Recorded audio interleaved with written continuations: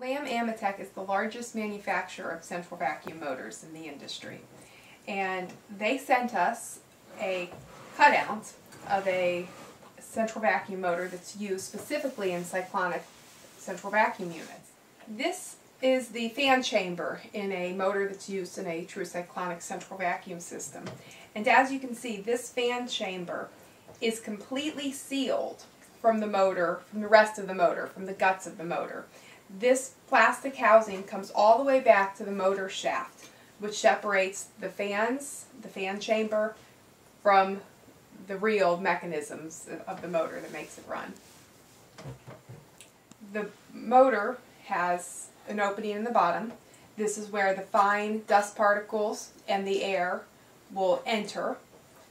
They'll come in this fan chamber before being directed out and exiting the motor from this exhaust. And the exhaust, it's all part of this plastic fan chamber housing, which again is completely sealed from the rest of the vacuum motor.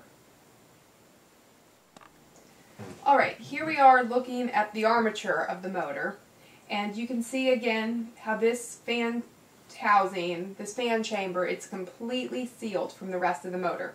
Fan chamber, housing, then the cooling blade, and the rest of the motor components. This motor is designed to have the dirt enter the fan chamber and exit through the exhaust without ever coming past this fan chamber or this fan housing and entering into the cavity where the armature and carbon brushes are located.